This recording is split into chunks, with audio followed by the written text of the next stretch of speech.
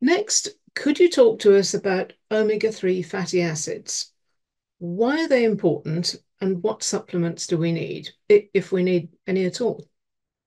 The thing about omega-3 fatty acids is they need to be in balance with omega-6 fatty acids.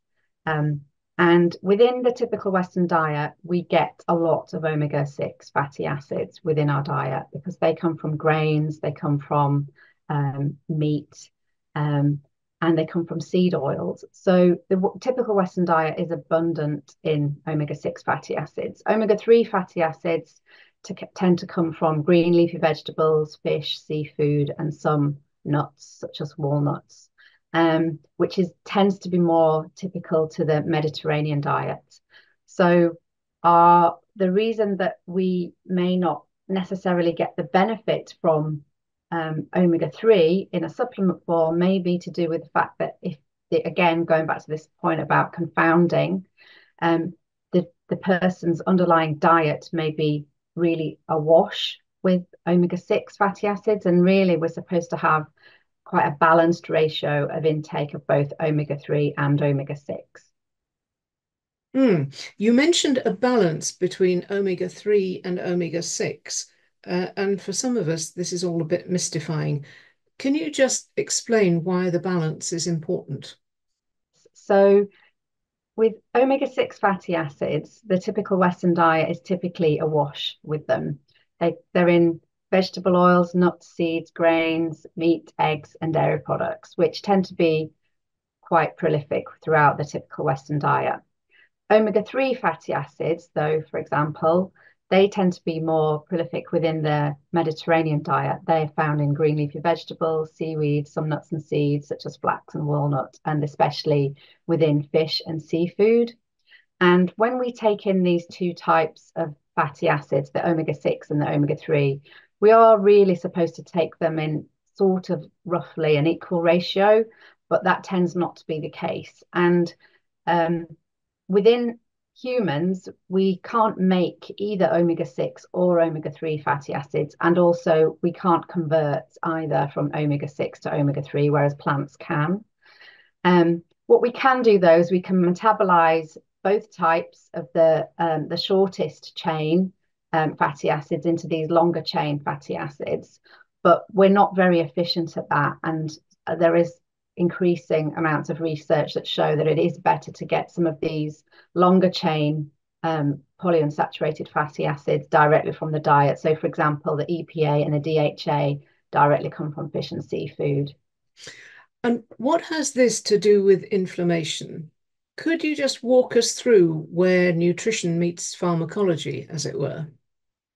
What's important for this, and what was a bit of a light bulb moment for me as a pharmacist when I was studying this, is that when we consider about how nutrition meets pharmacology, um, a lot of us remember within our training the arachidonic acid cascade, and the omega-6 fatty acid, arachidonic acid, by the action of these two enzymes, cyclooxygenase and 5-lipoxygenase, create various different inflammatory mediators, such as prostaglandins of the 2 series, thromboxanes of the 2 series, and leukotrienes of the 4 series.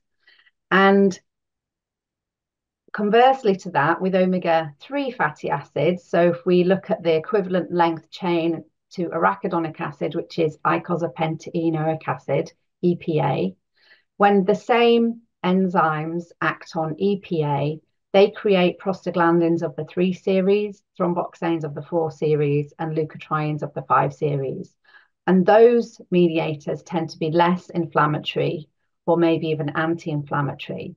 So the balance of these substances within our diet can increase or decrease our propensity towards inflammation. A diet that's more rich in omega-3 fatty acids will be a much more anti-inflammatory diet, whereas a diet that's very rich in omega-6 fatty acids will be a more pro-inflammatory diet. And again, as pharmacists, where we should consider that this is relevant is when we think about where do medicines work, how do drugs work.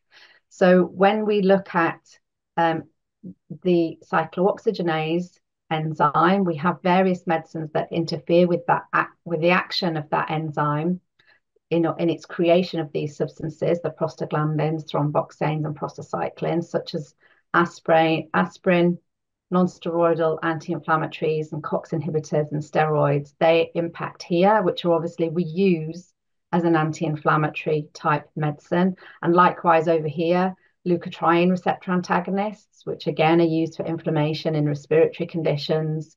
That's where the medicines work. So it is important for us to consider that what we eat can influence our propensity towards inflammation.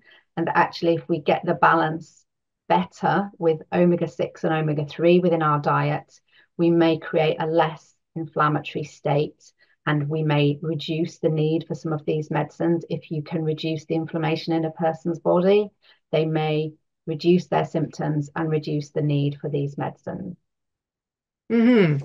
So, what advice should we be giving people who wish to increase the omega-3 content of their diets?